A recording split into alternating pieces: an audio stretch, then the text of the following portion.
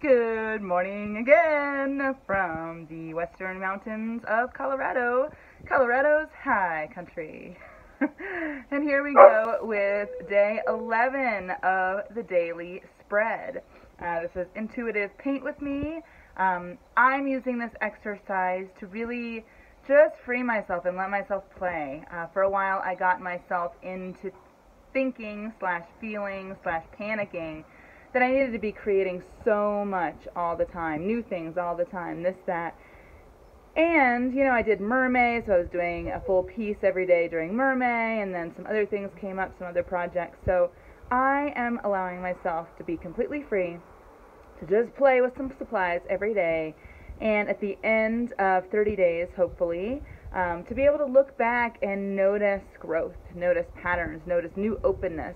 And during the process, I'm holding space for you to be able to alchemize some of the stuckness and expand into that space, as much space as possible, that space which is pure potential before form has been created. So we're going to reignite / ignite that beautiful place of pure possibility and see what happens. So are you ready? Let's go. Today's setup, pretty much the same as always. My arm for holding my phone to record, my Caran d'Ache gouache pans, my handmade watercolor. The set is handmade. The watercolors are not. Those are Daniel Smith watercolors. Gesso, coffee, water, and I found these yesterday at Carl's Pharmacy in Aspen. So if you've never been to Aspen, Carl's Pharmacy is kind of like the catch-all. I mean, it's a pharmacy, it's got art supplies, it's got business stuff, it's got toys, it's got health stuff, pretty much anything that you need. And I happened upon this water-soluble graphite, so I'm so excited to play with it. And as our quick daily review, we had spread 1, we had spread 2, we had spread 3, we had spread 4, we had spread 5, we had spread 6, we had spread 7, we had spread 8, we had spread 9, and we had spread 10. And now we are moving on to day 11. And that was just a quick little blip. I had to put something under one of the feet of this table because it was bouncing around. All right, so I was inspired by yesterday's more deliberate and precise and meditative. I mean, it's always meditative for me, this kind of creating. But I was inspired by yesterday's practice, and so I felt the urge to, just so you have something to watch, I'm just activating my watercolors. Even though I don't know which colors I'm going to use, I'm just dabbing some water into them so it can sit and activate them, and I've got some nice juicy color. Oh, Ronan. But anyway, yesterday's practice inspired me to be a little more deliberate. You know, I went through, you know, the first week, I guess, or so was pretty movement oriented. I mean, I was moving all the time. And now I am going to slow down and see what happens when I do this.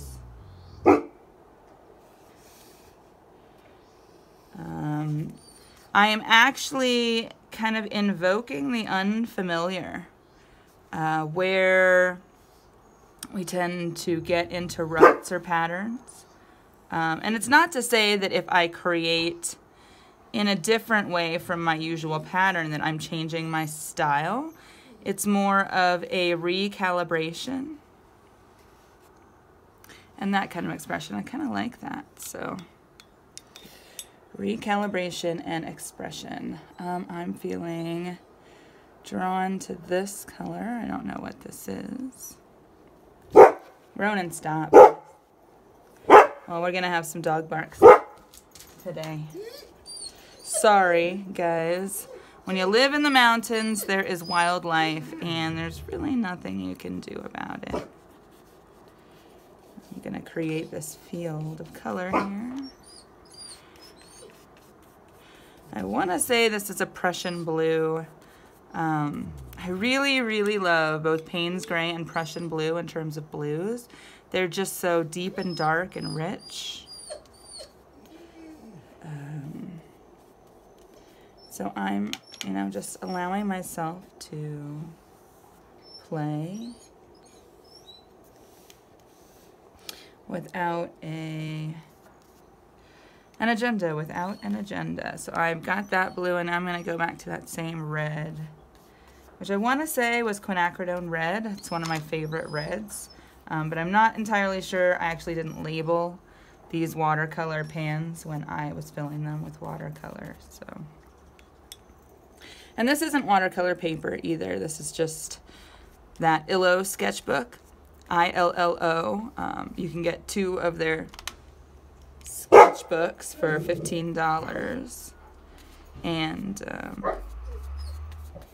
they are fun. I really like the format, I think, as I've mentioned in previous videos. So this is kind of a little bit of wet on wet creating, where I'm putting the wet, first I'm putting the wet on dry, and then I'm grabbing another color and I'm painting and kind of mixing on the page.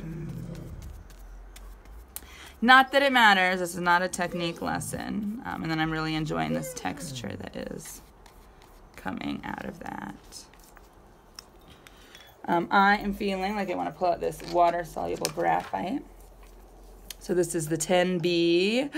Let's see what happens. It's a nice, dark, juicy line. I'm mixing it with some of the graphite that's there. I mean, some of the watercolor. Mixing the graphite with some of the watercolor that's there.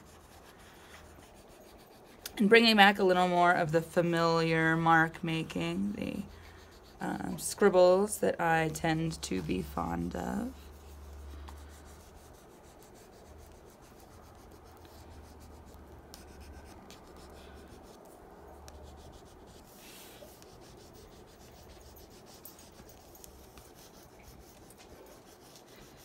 And just creating.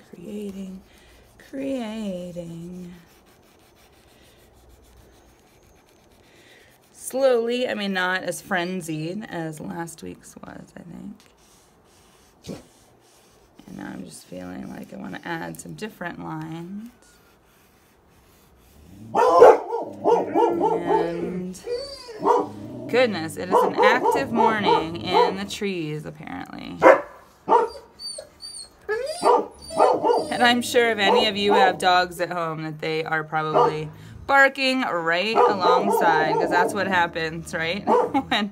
when I'm listening to things at home and somebody's dog is barking, then my dogs start barking. It's just kind of an inevitable. All right, now I'm gonna play with that water solubility with my brush. And ooh, that is cool. So I'm just gonna mix that a little bit. Drag that down. Stucky, stop, honey. Stop, guys. Please. Please. Please. And they say, but we need to protect you from the big, bad forest monsters. And I'm feeling like, I mean, I'm really covering a lot of this white space, which isn't intentional. I mean, I didn't set out to do that. But I'm really liking the effect. Liking the effect. So here we go. Filling that in a little more. Ooh, that is nice and juicy. So water-soluble graphite, ladies and gentlemen. This is the deal. This is the deal.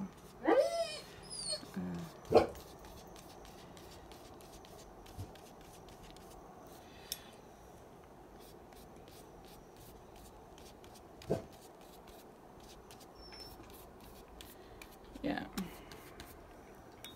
Really just feeling into that. I'm going to grab some of this and extend it up top. And then I'm kind of picking up some watercolor from the watercolor that's already down and laying it on top of this other color, or fields of mostly gray, I guess. So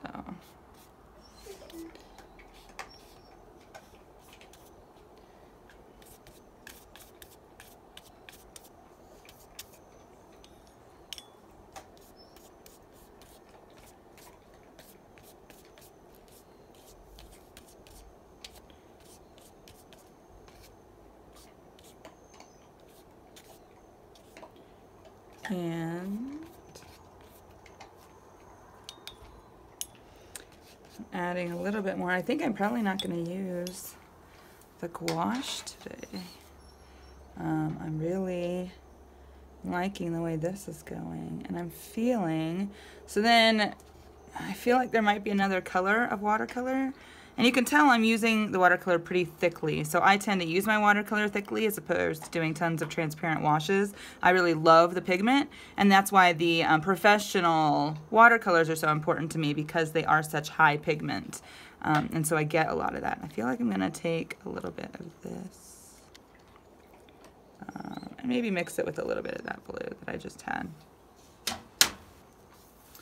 And then we're just gonna kind of come in here and lay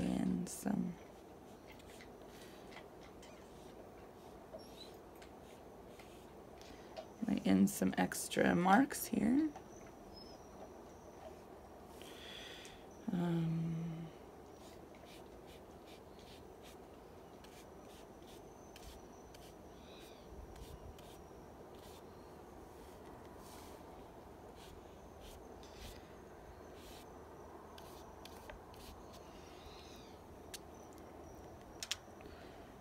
And I'm just sinking again into this more pensive application. I'm trying to get a little bit more paint on my brush.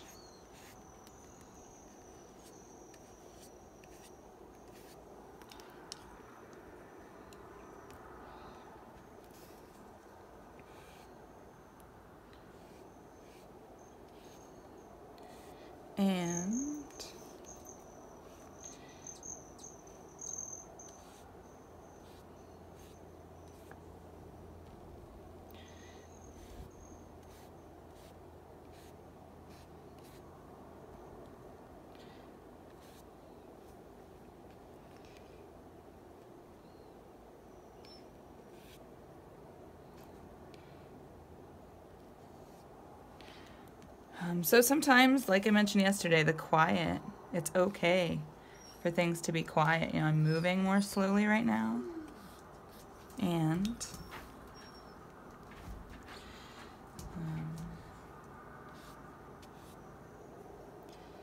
I'm just really enjoying the moment by moment.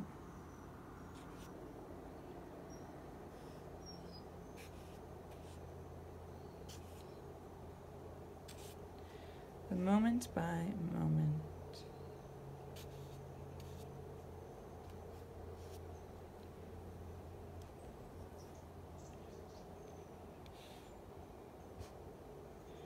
Right?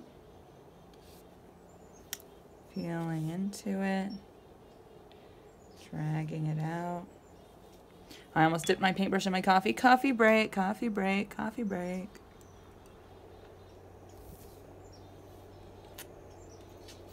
And now what I'm feeling drawn to do is to play with gesso. So gesso is often used as a primer if you've never used gesso before, but it can also be mixed with paints and stuff to give them more opacity. So I'm feeling like adding some gesso in here.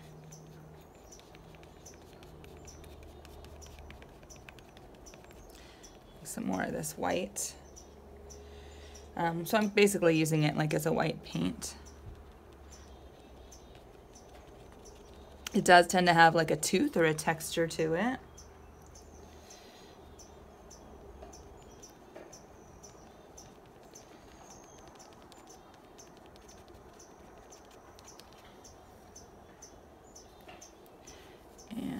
just carry this across here.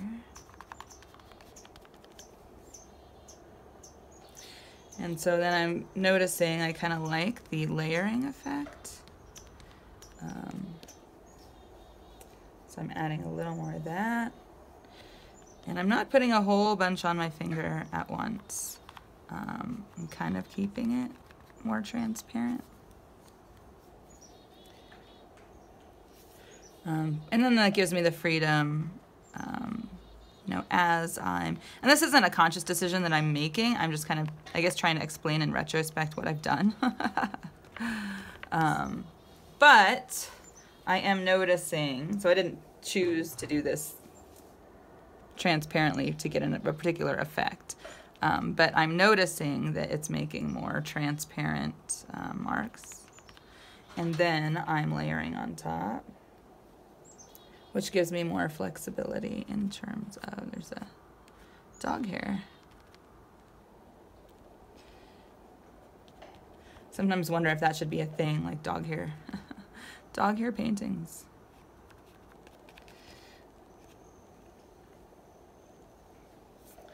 And kind of going back in. And again, today's session isn't meant, none of these sessions are meant to be long. It's meant to kind of be a, you know, I really hope that you feel inspired to get out your supplies. And I know that I always enjoy having other artists whom I am inspired by. Did I just say that? Am I repeating myself? On in the background, kind of, you know, sometimes I'll put my laptop on and turn YouTube on and create. And I'm usually not creating what the other artist is creating in terms of following their formula or trying to produce something that looks like theirs, but,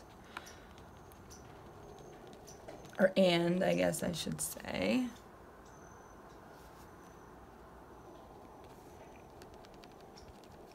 I'm just creating my own thing at the same time. So, and as I mentioned, you know, these sessions are kind of just meant to be a catalyst. I hope that these light something up inside of you, maybe inspire you to try something new, or to just give yourself the space to do something that you haven't done.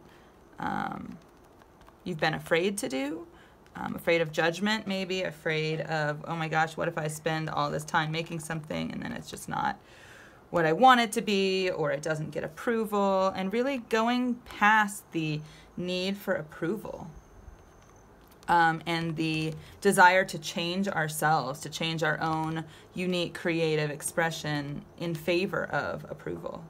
I think that is the biggest sadness for me, is when I see other people doing that. And as I mentioned in, you know, other videos, I actually lost a friend last week because she wanted me to change my appearance and my unique expression of who I am, which is, you know, I question things and I'm curious about things, and the whole love and light movement is frankly bullshit because it's just wallpapering over the things that are really there, you know, just like shutting the door on the big scary monster, but he's still in your closet. And she wanted me to just pretend all the time, and that's not who I am. I'm not a pretender. I think one of my biggest gifts / liabilities, I don't consider it a liability, but the people who are afraid of going deeper consider it a liability, is that I do, you know, I'm pretty frank. And I am always looking to evolve. And that evolution is not dependent on physical appearance. So now I felt like spattering. Spattering is one of my other favorite things.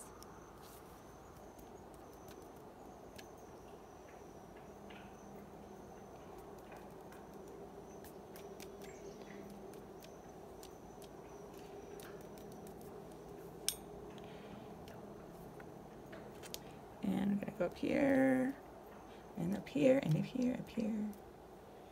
And I don't wanna,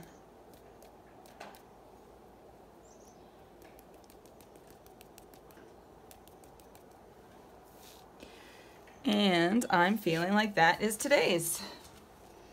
So, let me set this up on the railing to dry. All right, first giving you a view of Mount Sopris in the morning. And then moving down to the spread. So this is today's spread. The gesso and the watercolor, which again, like I said, I use a lot of pigment, so I really dig my brush in and load it up, is all ready to start to dry. Although it's a little damp out this morning, so it may take longer to dry today. I'll probably leave it out here on the railing. Just all kinds of fun textures.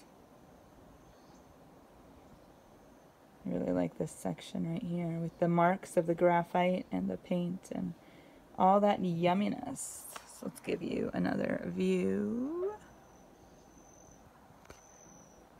And that, my friends, is it for another day of the daily spread. If you haven't yet done so, I invite you to go back and flip through your spreads. As you've noticed, I do it at the beginning of every video, so I'm kind of doing it on a daily basis, just flipping through. And I think it's important that we recognize our own progress, however incremental it may be, even if it's just a tiny thing, or even if we can't notice something visually. There usually is some kind of energetic shift. And so I think it's always curious to kind of take yourself through that journey again before you sit down and, yeah, just so you can give yourself credit for the evolution that is happening, instead of denying that because there's not some big earth-shattering, oh my gosh, all of a sudden, you know, everything is transformed. It is a gradual process, and it needs to be a gradual process, because if we suddenly took away our entire foundation, our entire sense of stability, things would probably snowball a little too quickly. And so the idea is to give ourselves new support, which is what the idea of this daily spread exercise is, giving ourselves new inspiration, really sinking into opening and finding home in that space of infinite possibilities, where there is no agenda, where nothing has been formed yet, and allowing ourselves to really gather up that energy and then to fuel ourselves so we have this new sense of stability and support before we rip away any old paradigms. And it's not saying that we have to, you know, go on some big mission and rip away old paradigms, but I have found through my own experience that that will naturally happen as the new catalysts arrive. So with that, I will see you tomorrow. Have a wonderful, wonderful day or night or whatever it happens to be for you. Life. Have a wonderful life.